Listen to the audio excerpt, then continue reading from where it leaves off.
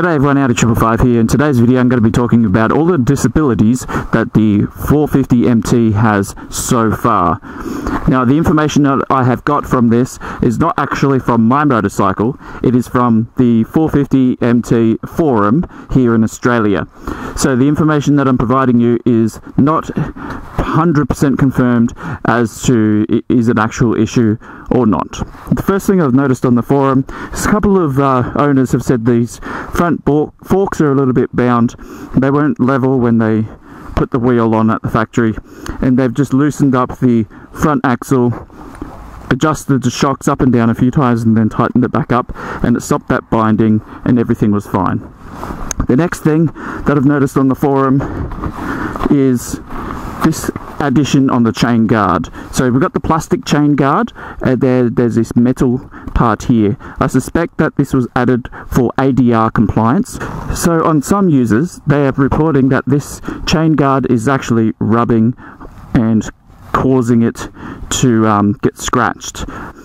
But so far, so good on my bike, so I'm not sure what that issue is. Another issue some people are reporting is to do with the oil.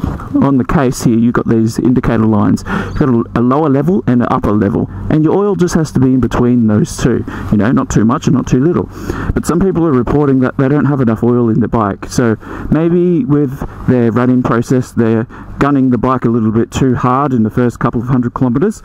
Maybe it's burning oil as it seats the piston rings, I don't know. And if I tip this, you can see that I've got oil in my bike. It's not the most accurate because, as I said, it has been running. But now I can see like a residue in the window there, and I'm fine. I've got oil. But that's so far the issues that have been cropping up, and again, not issues that I've found on my bike. So I don't know what's causing those issues, whether it's just the dealers that are getting them from perhaps haven't assembled them properly, or it's some other issues. But so far, so good on the 450 MT. Now I've only done 500 kilometers, so I guess this is a 500 kilometer update, and for me, everything's smooth sailing, everything is great. I'm probably just jinxing myself, but everything's going great on the 450 MT. So that's what I've seen on the forums.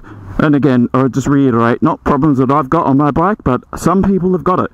So that's the latest update so far. But yeah, still recommend the bike, still no issues from me, and I'm gonna go for a ride now and have some fun. Well, as usual, keep it safe out there on the road, stay on two wheels and not on your head, and I'll see you all next time. Laters!